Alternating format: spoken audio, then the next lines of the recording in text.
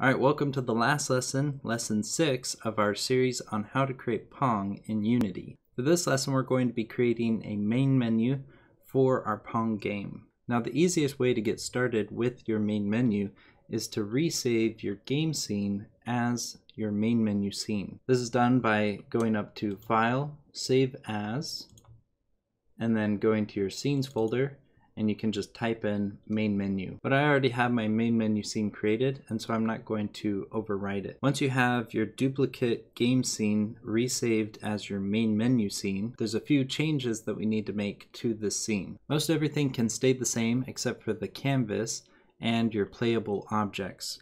For your ball object, you'll want to remove the ball controller script, and for the two paddles, you want to remove the paddle controller script. This will make it so that these objects remain in the scene, but you can no longer control them. For your canvas object, you can remove your score 1, score 2, player 1 keys, and player 2 keys game objects. This will just leave you with your game over panel, and you can rename that to main panel. We then have our title object, which you can change the string value to just be Pong or whatever you want your game to be called. And then you can change the text of the button object to be play instead of main menu. And that should be everything that you need to do at this point in time for creating your main menu scene. Next, we need to create a script for controlling the main menu. So in your scripts folder, go to the create drop-down menu and select C# script, and then you can give it the name main menu controller or MM controller. And then let's open it up in our coding environment. Inside the script, the first thing that we need to do is add the scene management namespace up at the top. So I have using Unity engine.scene management. Then inside our class, we need to create a new function. This is a public void function called play.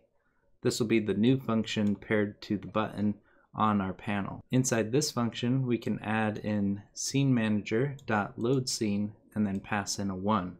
This will load us in from our main menu scene to our game scene. And the last thing that you might want to add is this if statement to your update function. In this if statement, we're looking for the player's input when they press the escape key. So I have if input.getKeyDown and then keycode.escape, and inside this if statement we are then quitting our application, because if they're on the main menu scene and they press the escape key, we don't have another scene for them to load. Instead, we would just exit the application. So I have application.quit. Once you have this, you can then save this script and go back to Unity. Inside Unity, you can select your game controller game object and rename it to main menu controller. You'll then want to remove the game controller script and add on the main menu controller script. We then need to select the play button object and apply the play function to the on-click of this button. This is done by dragging in the main menu controller to the on-click and then using the drop-down menu to select main menu controller and play. Now the last thing that we need to do is set up the build order for our game. So I'm going to go to File, Build Settings, and in here, we want to add our main menu scene.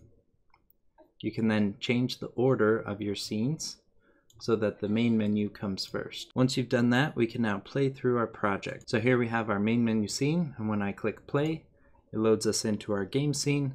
When I click the spacebar, our ball starts moving. I can then move my paddle to bounce the ball back.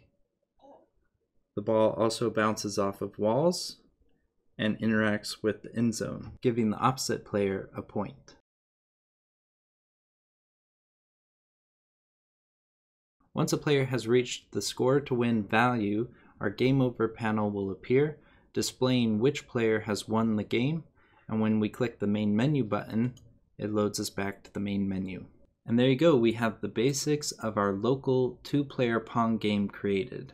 I hope you enjoyed this lesson and found it to be informational. If you have any questions, then leave them in the comments below. Now we do have a Unity package of this project available on our asset store, just in case you want to have our version of this game. And if you'd like to get it for free, you can sign up to become a member on our website. Now in the future, I plan to use this project to show you how to create a computer player, and as well to show you how to take your single player games and turn them into a networked multiplayer game. Now once again, thank you so much for watching, and we'll see you next time.